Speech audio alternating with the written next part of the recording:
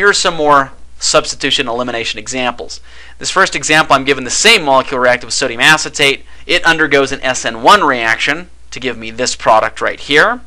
In the second example, I'm given this molecule reacted with acetic acid. It undergoes an SN1 reaction and gives me this product right here. If you want to know why, I'll show you on the board right now. Okay, now we'll do the same kind of thing for these problems. You guys are probably getting sick of this by this time, but that's okay. Repetition really never hurts anybody, unless it's repetition of someone punching you in the face. Let's take a look at this first problem. Here's my carbon stuck to my leaving group. Is it primary, secondary, or tertiary? There's a carbon to the right, carbon to the left. You can see that's 2. Secondary, which means it could be potentially any of the above. I'll write them all down, SN1, E1, SN2, and E2. Now we'll look at our nucleophile / base. Is it strong or weak? Well, there's of course a sodium here, so I can erase that and think of that as behaving as if there were a negative charge there. You think that might be strong, but it's not, because that negative charge can of course resonance delocalize in there, which means that it is a resonance delocalized negative charge. It's slightly a lazy negative charge. It's not a pointy, really crazy negative charge, which means that it is weak. Weak starts with a W sound, which means it's going to be one of the 1 reactions, either SN1 or E1, so I'll cross off the 2's. Now I go to my next question. Is my nucleophile / base a nucleophile or a base? Now remember, if it's ethanol or larger, it's generally a base. If it's smaller than ethanol, when you draw it on paper at least, it's a nuke.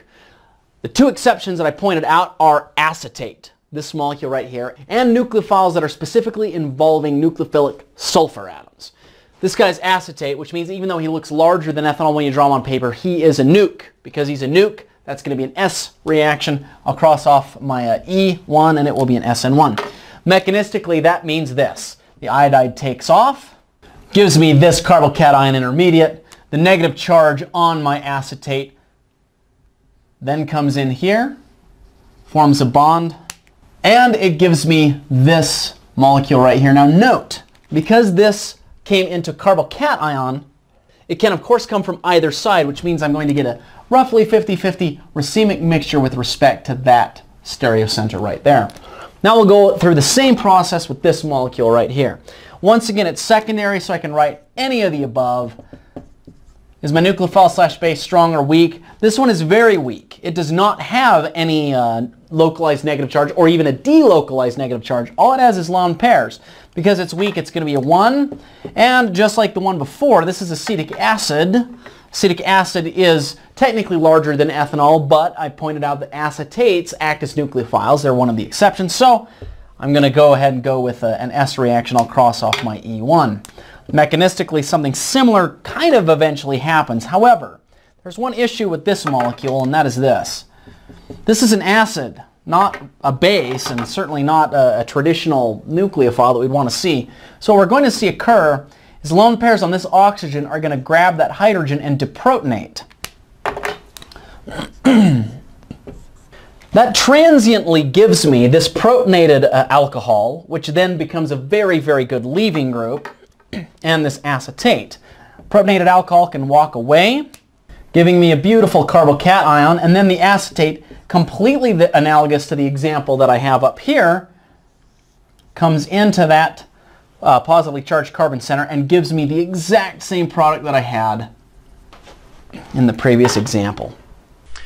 We're now brought to a series of conceptual substitution and elimination questions. In this first one, it says the rate of an SN1 reaction is first order because of what? The correct answer to this problem is C. Now, if you want to know why, I'll post a link here to an earlier video in which I explained this question in detail. In this question, we're asked which of the following molecules will do an SN1 reaction most quickly. The correct answer here is D. Now, if you want to know why, I'll go ahead and show it to you on the board right now.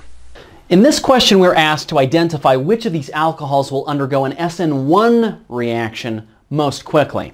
Now, in order for an alcohol to even undergo an SN1 reaction, the OH has to be converted into a decent leaving group. That typically occurs by subjecting the OH to acidic conditions. So, for example, this OH in this alcohol were to grab a proton, what it would give us is this intermediate. Protonated alcohol is now a very good leaving group. This OH2 can walk away, giving me this carbocation and water. then a nucleophile can come in SN1 style. So this is the SN1 approach that we normally take, and I'll go ahead and draw out a cute little nucleophile, and he comes in there and replaces that OH, in net at least, SN1 style. So this is kind of the way an alcohol would typically go in an SN1 reaction. So you can see by looking at this example that protonating that and then having the H2O walk away gives me a secondary carbocation. Now, what if I did that with this OH? What kind of carbocation would it give me? Well, if that guy walked away, it would give me a positive charge on that carbon. That is a primary carbocation. Primary carbocations, in case you've forgotten, are really, really unstable. They, figuratively speaking, what's the word I'm looking for? Suck. If I did this, or had this OH over here get protonated and walk away, I'd get the same kind of thing, another primary carbocation. As I pointed out over here, this OH getting protonated and walking away gives me a secondary carbocation right at that position. And this OH, if it were to get protonated and walk away, would give me a tertiary carbocation. Sorry, I'll draw a secondary here. Positive charge right there. This is a tertiary carbocation. Keep in mind that the speed of SN1 reactions depends completely upon how long it takes to form the carbocation. Which of these carbocations is the most stable and hence the one that will form the fastest? It is totally the tertiary carbocation, which means that the correct answer is D. In this question, we're shown this sequence down here, and we're asked which of the following steps in this sequence is going to be the rate-limiting step of the SN1 reaction. The correct answer is A. Now, if you want to know why, I'll show it to you on the board right now. This question asks us which of these steps, mechanistically speaking, is the rate-determining step. Now, the rate-determining step is the slow step. Which of these steps is the slow step?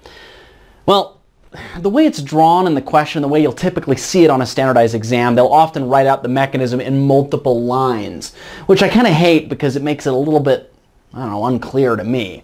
Here's the full mechanism. Step 1, and in fact I probably should write step 1 over this arrow. Step 1. In step 1 of this reaction, I've got a bromine stuck to this carbon. The bromine takes off and leaves me this carbocation and a bromide. Now, in case you're freaked out by that, remember this is not a primary carbocation. This is a benzyl carbocation. It's very, very stable. It can resonance to localize through that entire ring. Well, at least it's very stable as far as a carbocation is concerned. At this point, this alcohol comes in here and forms a bond with that positively charged carbon to give this intermediate. This is step 2 as they've drawn it in the preceding question. Now at step 3, presumably another molecule of this alcohol uses alone pairs from the oxygen to deprotonate this, pump those electrons into that guy, and then give you the final product. So I've got step 1, step 2, and step 3. Which of these steps is going to be the rate-determining step? What's going to be the slowest? Well, which one is that? The slowest step in this type of reaction, this is an SN1 reaction, it actually says that in the question, is going to be formation of the carbocation. Even though you have a relatively stable carbocation, a benzyl carbocation, that is still wicked, wicked, wicked more stable, or more unstable, I mean, than any of the other, well, than this intermediate, and certainly way more unstable than the final product. So if you're talking about drawing an energy diagram of this reaction, I've got step 1, starting from down here, going step 1, oh, and then I get to this intermediate, which is way up here, and then step 2 goes down to this intermediate right here, and then I've got it kind of going down to the product. So this first step, step 1, is going to be way, way slow because you have to generate a positively charged carbon, carbocation. So hence the slowest step, the rate determining step, is step 1, and the correct answer is A.